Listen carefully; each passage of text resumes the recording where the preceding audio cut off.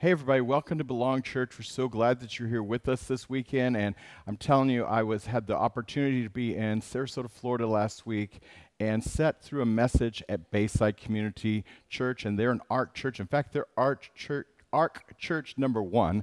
Pastor Chris was told to pay it forward, and the first church that they paid it forward was to actually launch Bayside.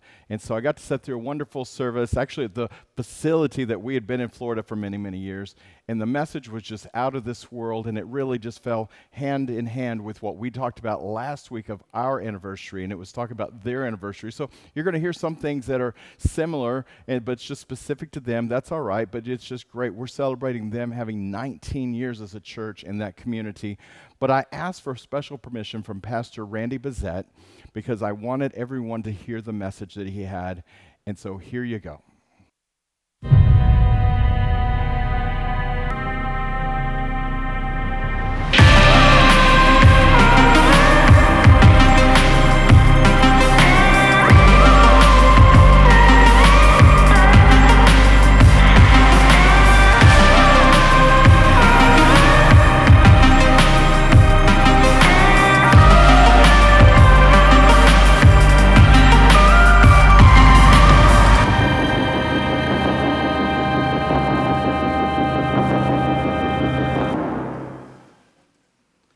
Well, good morning, everybody. How are you guys? Why don't you turn to somebody around you, whatever location you're at, or those of you online, and give some knuckles like that to somebody and say, I'm glad you're here today. It's great to have you guys. Of course, we have those, as I said, watching online and all over watching online all over the country and literally around the world. People are joining us, all of our locations. Isn't it cool to know that we're one church, but we kind of are all over the place, helping people connect with God. Would you do me a favor? Let's welcome the rest of our family. Good to have you with us. In fact, some of our family right now, they're in Louisiana because they're doing some hurricane relief. And so I'm so thankful that happens through your generosity, and teams of people are going every week, Thursday to Sunday, just going over there and helping and doing some cleanup and doing some work. And all of those things happen because of your generosity. In fact, all the things we're doing this entire month by loving our city, just doing some outreaches and showing the love of God. Let me just tell you something. The best part about this church is not even what happens on the weekend. I know you're like, well, you're such a great preacher, Pastor Randy. I don't know about that. No, the best part of this church, I promise you, it happens Monday to Saturday. And I'm just so thankful. You guys get it. And so can we give God some praise for what he's doing through our church? Really, in this community, in parts like Louisiana and around the world. Come on, give God some praise for what he's doing. Yeah. Okay, so we're in this series called Phobia. We're dealing with fears. I pray that you have been a part. If you have missed for any reason, or perhaps you're new, I would encourage you to go back and watch the past messages. You can do it on our website. We have a YouTube channel. And the reason why that's so important is even though these are standalone messages, there's a lot about what we've been teaching regarding fear and anxiety that really is inductive. The first week, Pastor David Murphy taught, and he talked about how fear is a spirit. We're not talking about being afraid of something like a normal fear, afraid of snakes, or as you guys heard last week, my fear of cockroaches. Come on, somebody. Yeah, I know, awful. But it's when those things that go from being healthy to toxic, when it controls our life, that's the spirit of fear. Here's our theme verse for this whole series. They're gonna put it up on the screen. It says in 2 Timothy, for God has not given us a spirit of fear. Everybody stop right there. I want you to write that in the top of your notes, wherever you're taking notes right now, because you have to get this concept. We're dealing with a spiritual thing here. It's a spirit of fear. So we're attacking this through spiritual principles. And so, but God has not given us a spirit of fear, but he's given us a spirit of power, love, and of a sound mind. And so that was week one. Last week, we talked about fear of man. Ooh, that was a great service. I'm just saying, the whole service, everything was set up. We did some worship in God. How many of you, it would just say last week you felt like God did something in your spirit and kind of turned you around in spirit of fear. Now you're living in a spirit of faith. Come on, won't you praise God wherever you are right now if that happened. If you missed either one of those weeks, I would encourage you to, as I said, go and watch those. We're going to continue this series this week, and then we're going to close it out next week. And so this week, I'm going to be dealing with fear of failure. How many of you just love to fail at something? Of course not. Okay, none of us do.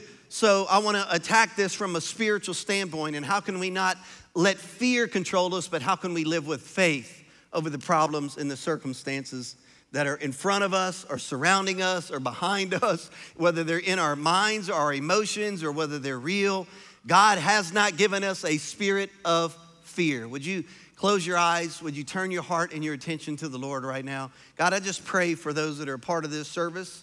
I pray that we would receive your word today. God, with everything, I pray that it goes out with great power and demonstration to set people free in Jesus' name. God, let us not think that circumstances are greater or bigger than you, but God, give us eyes of faith to see, God, that no matter what, you are bigger than anything. In Jesus' name. And everybody said, amen. All right, so you already got your notes out, or however you're taking notes, your smart device or the notes that you were given. Would you write this? Everyone fails. Everybody does.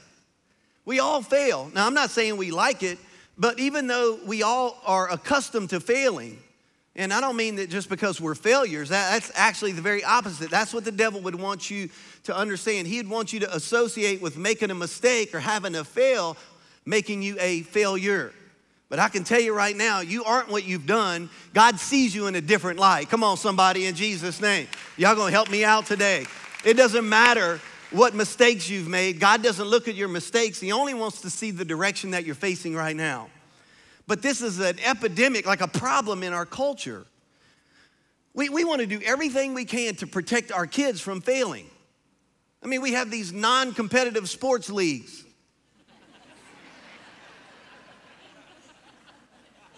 Because we want to build our kids' esteem and let them know that no matter what, you're always a winner. That is not life.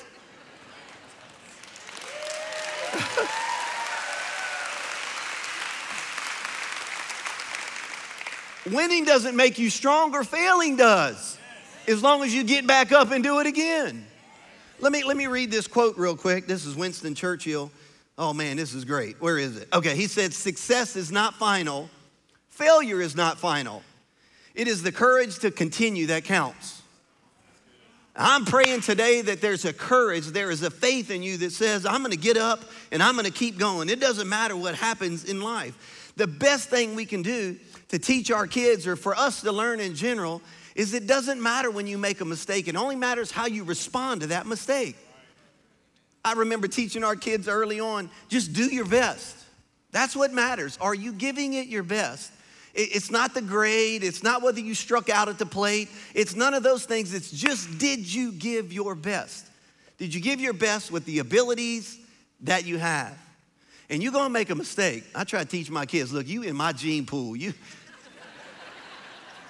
just better get accustomed to making mistakes. You got to learn how to keep going even when you make a mistake. I'll never forget one of our kids. He was pretty young. He's like 8 years old or something like that. And he was in the house and decided he was going to go out to the swimming pool. And so he's going to go out as fast as he can to the swimming pool. But he didn't realize that the sliding glass door was closed. That shows you my wife's an incredible cleaner. Isn't that right? Yeah. No streaks, man, just cleaning. He whacked the glass. I'm gonna tell you. Well, I first like, are you okay? And he was like, he wasn't physically hurt, but he was like, his pride was hurt, you know what I mean? And I started laughing so hard. Oh my God, I can't believe you did that. Like he was just drinking something and it was running down the glass door, you know? And he was mad at me. Dad, don't laugh at me. I was like, son, that's funny. And you're going to have to learn how to laugh at yourself, because you're going to be doing stupid stuff like that your whole life. You're welcome. Why do we take ourselves so serious? You know what? Even the best people that we admire and look up to, they fail. I mean, you think about people that get paid millions and millions of dollars to be a professional athlete. The NBA, I mean, 50% of their shots, they don't make it. And yet they keep shooting. Listen to this quote. I've missed more than 9,000 shots. I've lost over 300 games. 27 times my team passed me the ball to make the game-winning shot, and I failed them. None other than Michael Jordan, MJ. Think about that. But yet when game was on the line again, who did you want to have the ball? You could give the ball to MJ, man, right? Yet look at how many times he failed. Babe Ruth, probably the greatest baseball player that's ever lived. He had 714 home runs. He struck out 1,330 times. Nearly half the times he was at bat, he was going to strike out and he was going to go back to the dugout. And yet we see things like that and we say, oh man, look at how great they were. And yet our own lives, a lot of times, we're frozen by fear and not trying because we're afraid that we're going to fail. You probably are going to fail about half the times you try something. But those are the moments that we a lot of times learn our greatest lessons. In fact, I would tell you that I think most of our greatest lessons we learn in life are taught through the classroom of failure. You can write that down. Most of the greatest lessons we learn in life are taught in the classroom of failure. So here's the scripture that I want you to understand. If that's going to happen, Hebrews says, do not throw away your confidence, but it will be richly rewarded. So you need to persevere so that when you have done the will of God, you will receive what he has promised. Look, you're going to make mistakes, but we've got to learn how to live with confidence. Everybody say confidence. If you would do me a favor and turn to the book of Joshua. It's early in the Old Testament. We're going to read it. It's book 6 in the Old Testament. And so if you would turn to that book, we're going to begin to study it, and we're going to learn about someone who had a great opportunity for failure, and what did he do, and what can we learn from that in order to be successful and allow our confidence to grow when we're faced with insurmountable problems. So this was Joshua, the book of Joshua. And so let me tell you what was happening. So Joshua was one of the Israelites that was in slavery in Egypt. So the Israelites were, you guys remember the movie. How many of you are old enough to remember Charleston Heston being Moses? Okay, that's the old people. Some of you, there's never been a greater Moses than Charleston Heston. I think he will actually play Moses when we get to heaven.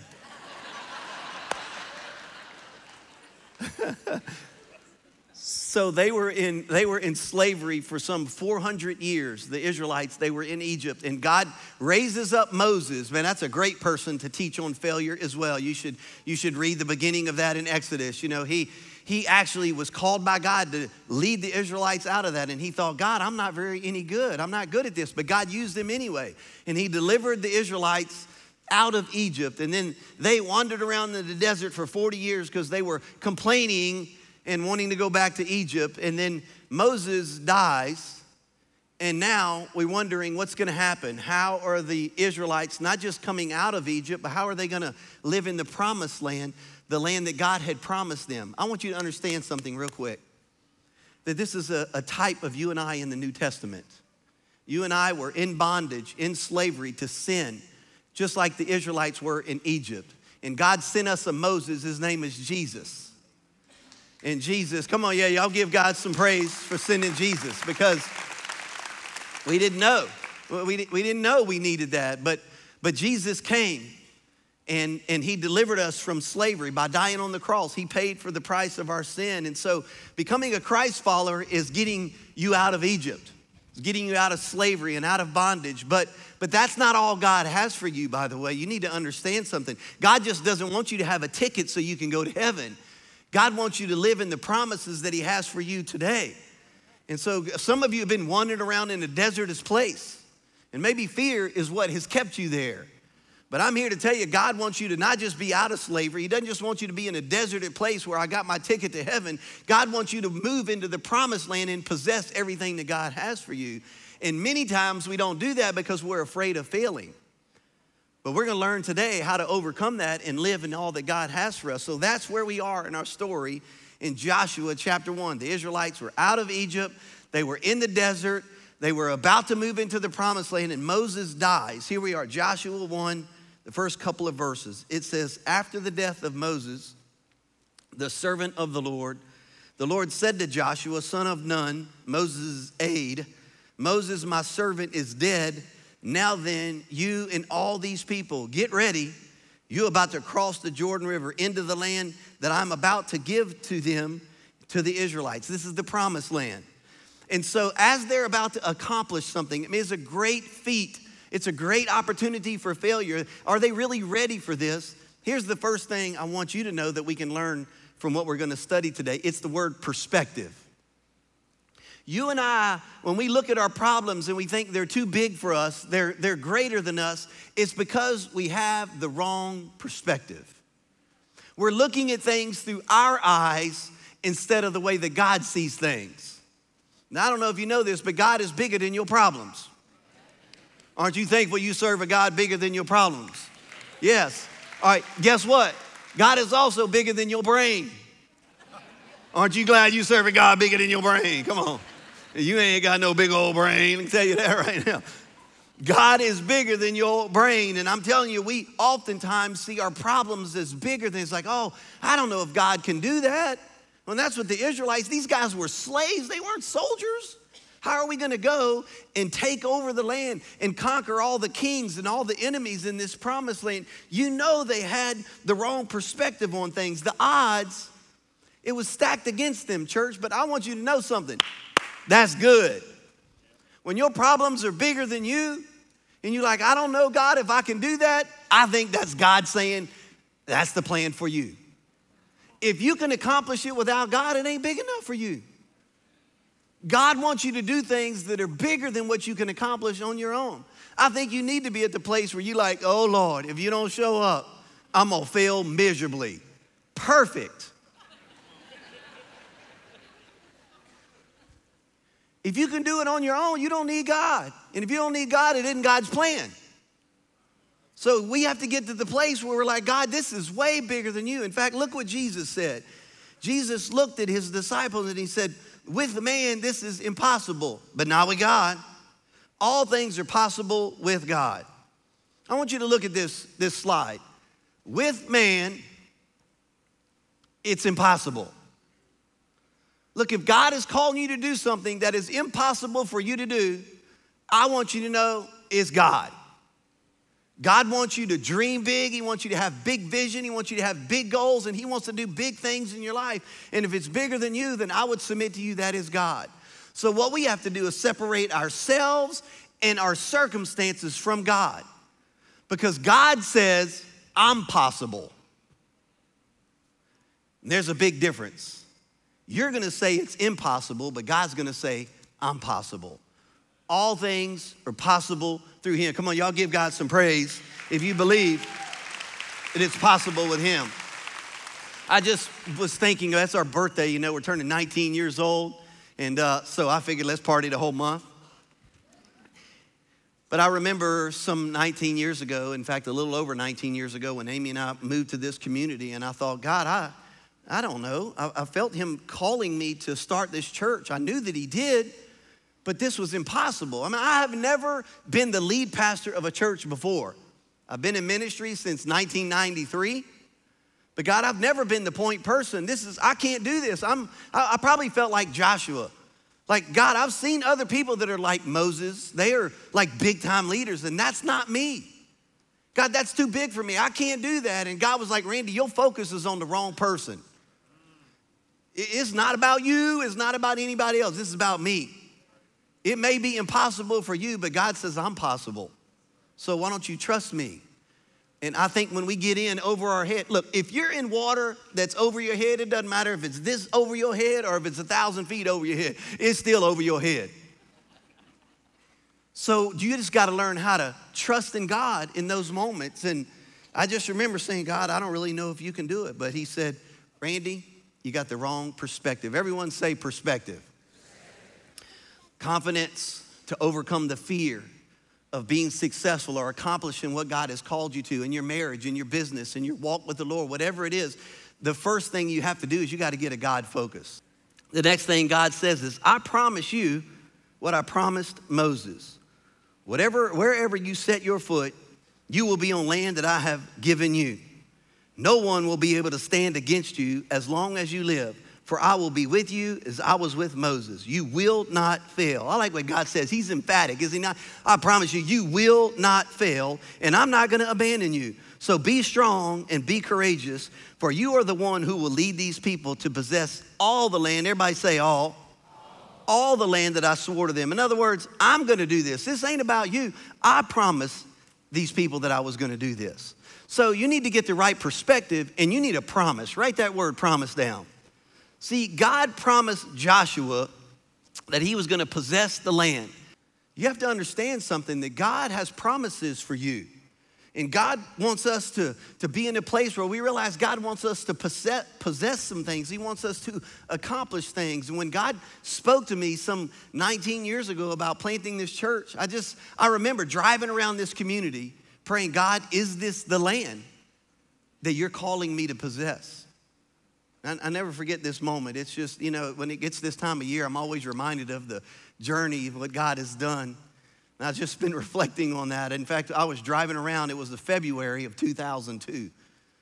And I was driving around in East Manatee County here, which wasn't nearly what it is in 2002. Let me just tell you, this place is cray-cray.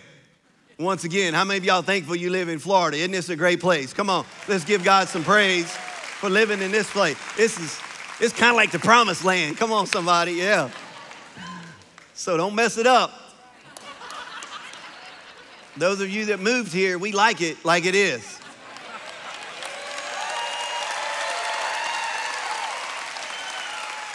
We will put up with traffic and we'll put up with construction, but don't you dare mess up the culture that we got going on around here. So anyway, so I was driving around, and I was actually at Braden River Middle School and Elementary School, and it was actually the time of day where the school gets out, and the car lines and people picking up their kids and kids everywhere and golf carts and cars. And I saw those people, and as God spoke to me, he said, Randy, these are your people right here.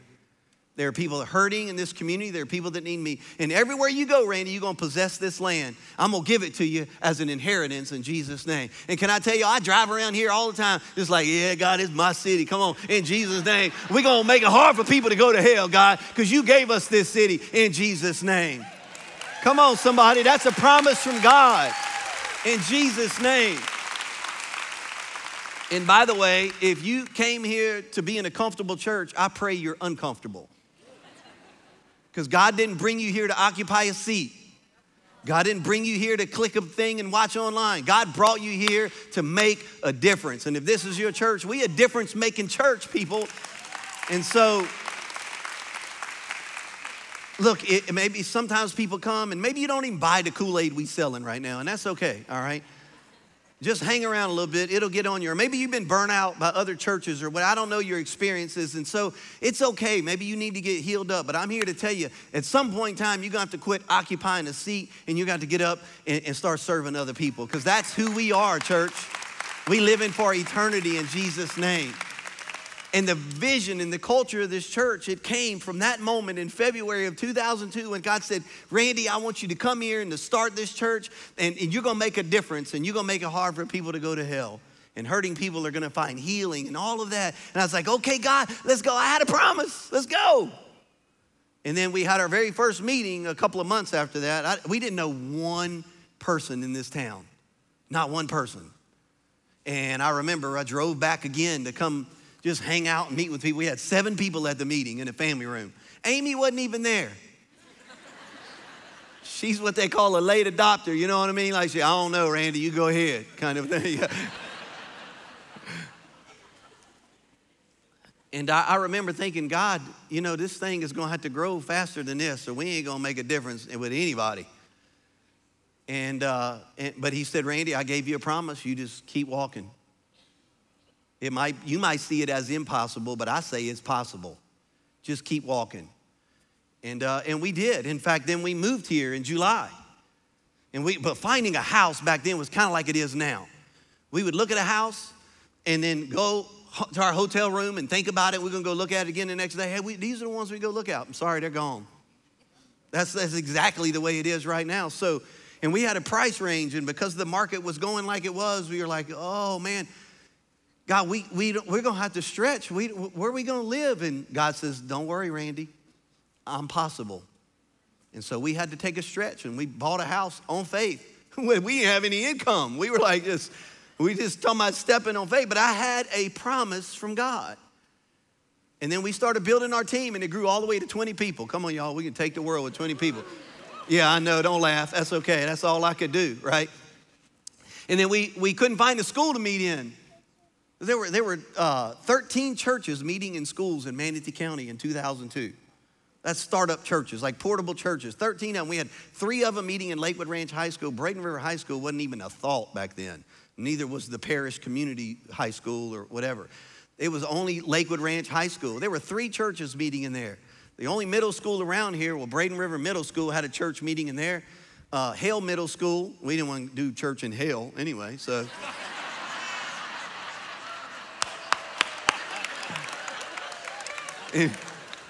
But they had 2 churches meeting and they didn't make it. All right, so.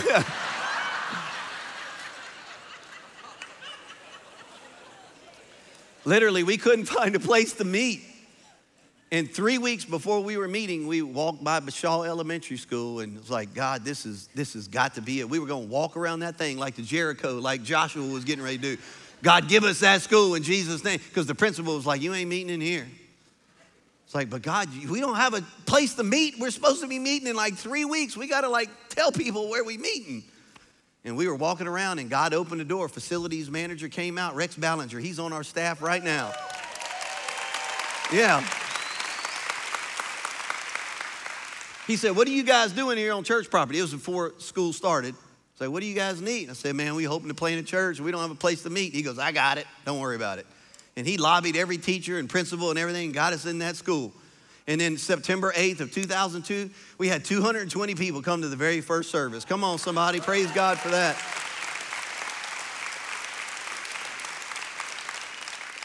And from September of 2002 to January of 2003 was like, talk about revival.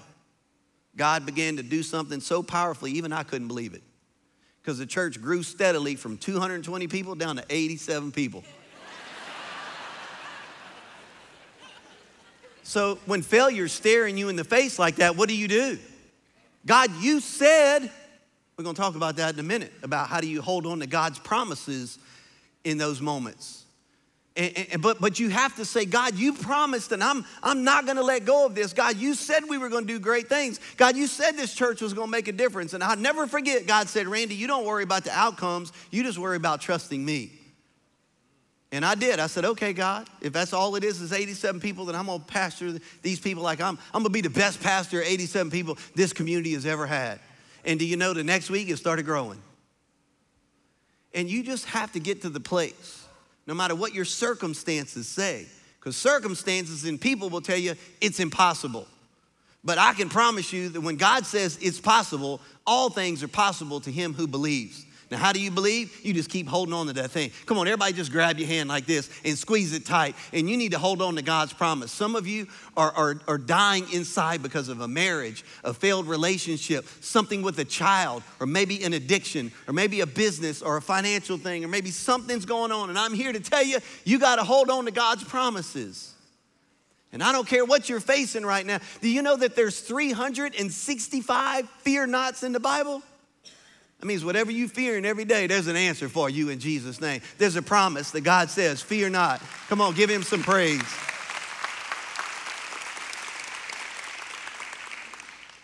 So, God's promise. Everybody say promise. You got to get the right perspective. It ain't about you, it's about God. You got to hold on to his promise. And then there's this part where it's our responsibility. Write this word down, premise. In other words, there's a premise. There's a responsibility that you and I have. That's in essence what he told Joshua. Let's get back to our verse. God told him, he said, be strong and courageous. Some translations say, fear not. Everybody say, fear not. That's what you need to hear when you're holding on to God's promise and you haven't yet lived in that promised land that he's given you. And that's what God says. He says, but you need to be careful to obey. Everybody say, obey. You have to obey the law that my servant Moses gave you. Don't turn from the right or to the left, that you may be successful wherever you go. Keep this book of the law always on your lips. Meditate on it day and night so that you may be careful to do everything written in it. Then, notice the word then. If you do these things, then you will be prosperous and successful. I want you to write these phrases down. Obey it, say it or speak it, and then think it. That's what he's telling Joshua. He's like, listen, man, you got to obey it. And a lot of times, though, this is the hard part for us. We want God to help us overcome our fears, but we oftentimes don't want to obey God when he tells us to do something. I mean, we say we do. How many of you ever been to church before and you hear something and you're like, ooh, yeah, God, that's for me, and you write it down? Come on, how many of y'all ever done that before? Raise your hand. You know you heard from God in this place before. And you're like, yeah, God, that's me. That's for me. I got it. Okay, I heard it. And then you leave and you start going, well, I'm kind of busy. I can't serve. Tithing, financially, God, I do that later. You straighten out my finances, then I will. But that's not what God said. Forgive that person even though they don't deserve it. I'm trusting you. God, I'm not going to forgive them. And we start rationalizing away our obedience. But I'm going to tell you something right now. The blessing is not in the hearing. The blessing is in the doing. And we have to get obedient. Yeah, come on. We have to be obedient to God's word. You know, we act like my teenagers when they were teenagers. I don't know if y'all have kids that don't listen. Mine listen now. Hey, did you clean your room? Huh? Are you talking to me? Do you have a room? Uh-huh. Is it dirty? Uh-huh. Well, go clean it. I didn't know you were talking to me. I thought you were talking to my brother or whatever, right? They hear it, but they don't want to obey, right? Come on, they act like they can't hear, but they can hear. Now you call them for dinner? Shoot. Before you even finish saying dinner is ready, there's dinner there at the table. We're going for ice cream. They already in the car. You don't even have to finish it, right? They hear, but they don't obey. But I'm going to tell you, the blessing from the parent comes from the obedience, not just in hearing me tell you to clean your room. But don't we do that? God, you told me that, but I don't think that's really for me. You must have been speaking to the person next to me, and I intercepted the message, and it is not. And don't we rationalize it away? But we have to obey. We have to obey the word of the Lord. Look what Jesus said. Blessed, rather, are those who hear the word of God and obey it. So you got to obey it. How do you do that? You got to speak it and you got to think it. That's why you need to know there's 7,000 promises in God's word. There's one for whatever problem you're dealing with right now. And when I say speak it, I mean you need to write it all over the place. I grew up in a home, there's scripture everywhere. I couldn't even look in the mirror sometimes with so many scriptures posted on the mirrors. Like every morning, riding to school, pull out the scripture and just read it. Just the word speaking all the time in my life. And even when I wasn't going the right direction, that word was put in there. Thank you, Mama, for doing that. Come on, my mother's here this weekend. Y'all give it up for my mom.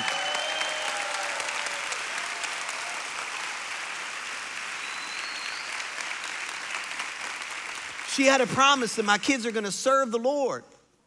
And so when she was afraid that it wasn't going to happen, she was holding on to the word anyway, kept speaking it. And that scripture, it said there, you got to meditate on it day and night. You got to think about it. You gotta keep it in your heart. That word meditate is almost like putting it in a crock pot and just kind of let that stuff sit in you. You gotta think about it all the time. There should be scriptures all over your car, all over your house, everywhere you go. Quit looking at social media and turning on the news and start putting on the word of God in your life that'll build faith rather than fear in you. And by the way, there's a young lady in our church who had a skateboarding accident just 2 weeks ago. Our CFO, his daughter, and she fell on a skateboard and busted her head wide open. She was in North Carolina and in the emergency room, went to Wake Forest Hospital for the trauma unit. And I'm just here to tell you her brain, the bleeds and the problems, they didn't know whether she was even gonna live. And I'm just gonna tell you, we just keep obeying the word, finding God's promises, speaking his promises over her, meditating on those promises. And can I tell you, every day that girl has begun to make progress. In fact, she's standing up and she's walking around and she's coming home on Tuesday. Would y'all stand up and give God some praise for some of that? Woo! Yes. Yeah, come on, church.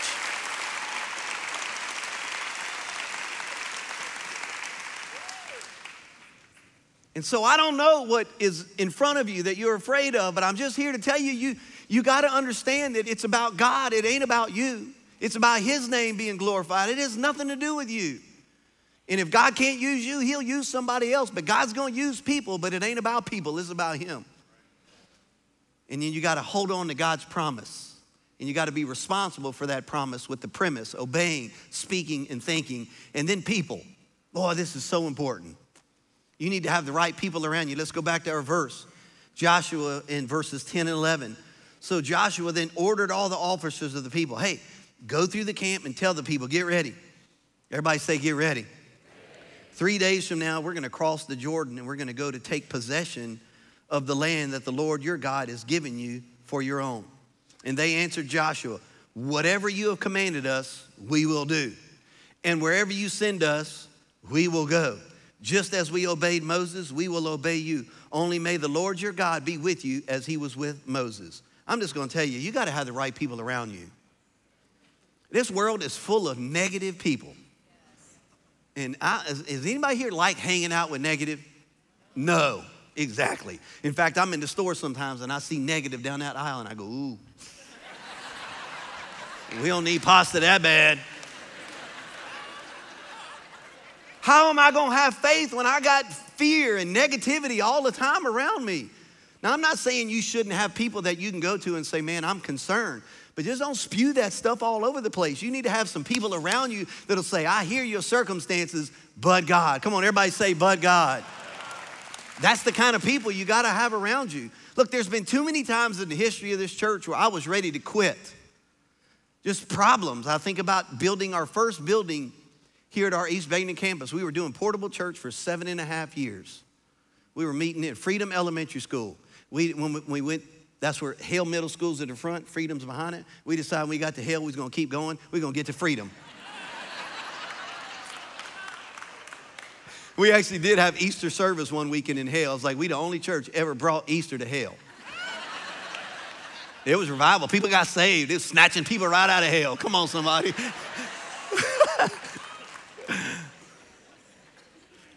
But we were doing portable church and we were trying to build a building. It was in 2008. Remember the financial collapse in 2008? We lost our financing. All we had was dirt.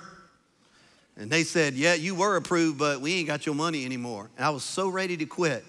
You know, I had people that surrounded me, my own team. I told them, I said, man, y'all, I'm discouraged today. And then they just started speaking life over me and reminding me of God's promises and what he had done and the people that have been healed and the miracles that God has already done. And the more they talked to me, all of a sudden I was like, yeah, I got my swag back, man. I was like, let's go. Let's go. And then 3 weeks later, God somehow brought us some more financing and we built that building. And it ain't stopped since then. Well, that's not true. Because you know what? The devil, he's not a quitter. But he is a loser. And in fact, this last year with all the COVID stuff, you know, I love people with all my heart. And so when you love people a lot, then people hurt a lot. And so I was ready to quit. Just all the COVID stuff and all the complaining. And I'm not talking about anybody specific. I was just ready to quit. You know what? I had some friends around me and say, Randy, it's okay. What God has taken you through in the past, he'll take you now. And you just keep the promise of God that you're going to make it hard for people to go to hell. And you're going to make a difference. You're going to possess that land. It doesn't matter what the yin says. Just keep going after God. And I'm here to tell you now, God is faithful in Jesus' name. Amen? Yeah.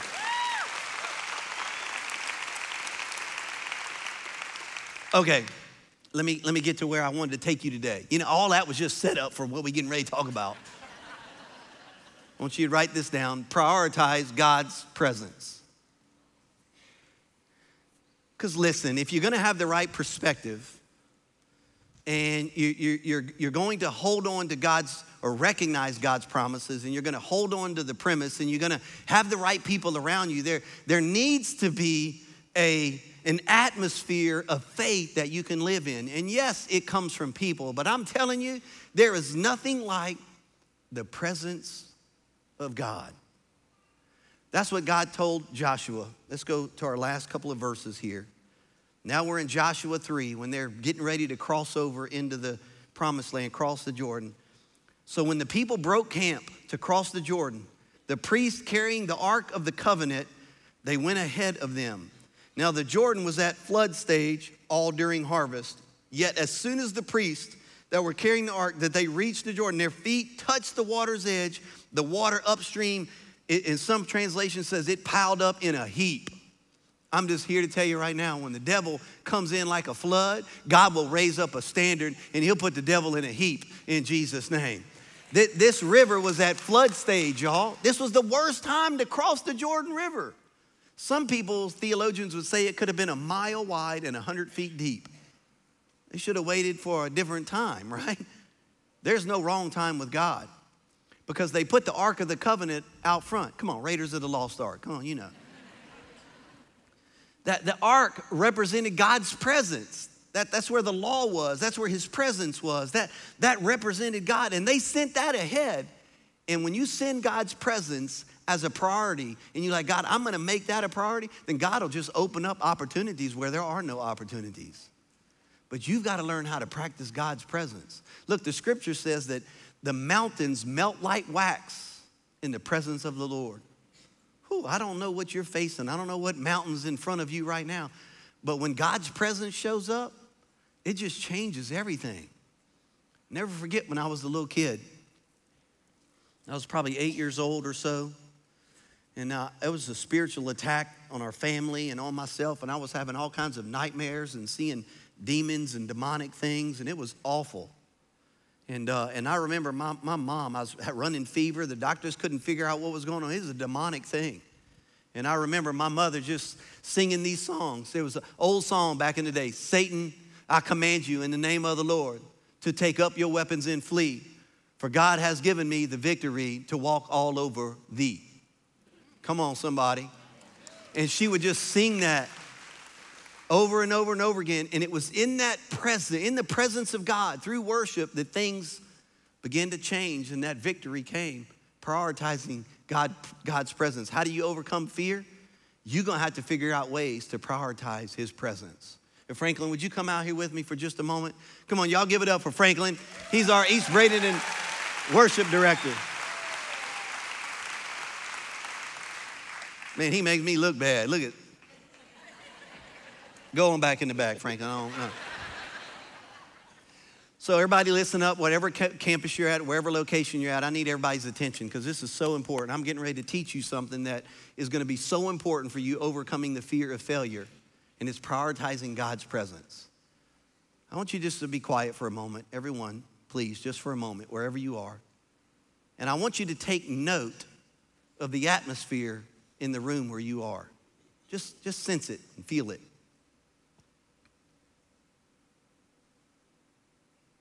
Okay, now I want to show you how the atmosphere can change. Franklin, would you begin to play the keys there, would you?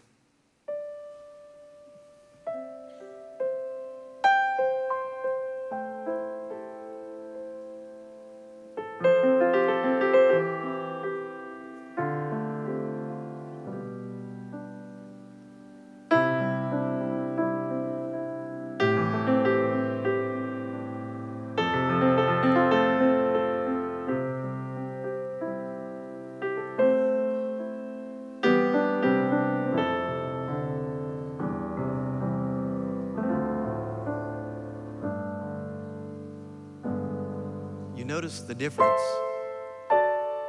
in the attitude and the atmosphere just simply by putting worship in it.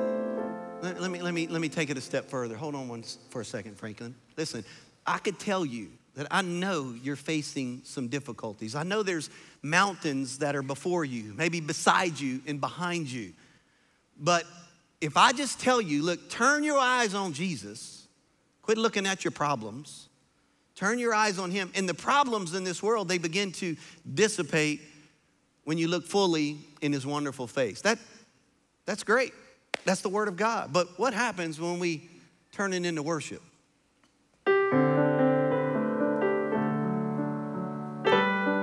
Turn your eyes upon Jesus.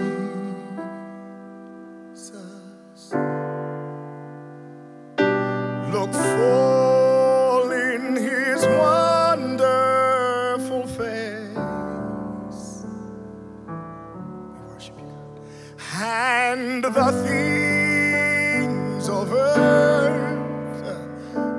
grow strangely dim in the light of his glory and grace.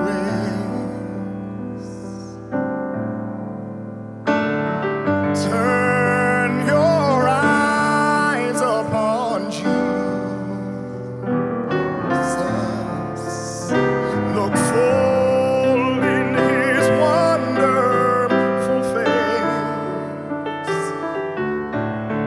and the things of this earth will grow strangely